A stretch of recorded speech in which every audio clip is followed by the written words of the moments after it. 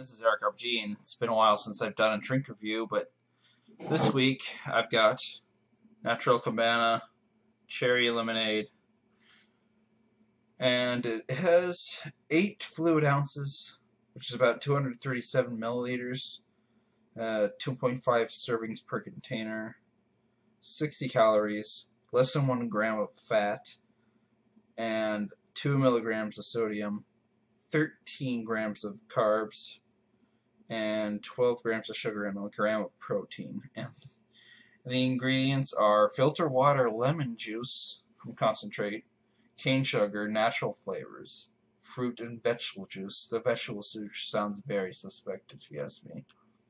And they do that for color, but I don't know, it probably ruins the taste somehow. And stevia extract, gum arabic, and ester gum. Bottled for Pulse Beverage Corporation, Mariposa Street, Westminster, Colorado. Never heard of these guys, but down the hatch. And I've already shaken it, so let's try this out. You gotta sniff it first. It smells kind of like bananas.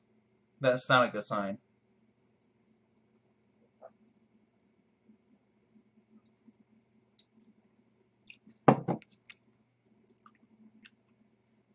Well, it's not enough of lemonade or cherry.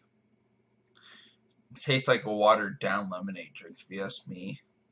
It's kind of gross. And it tastes like banana, so it tastes the way it smells.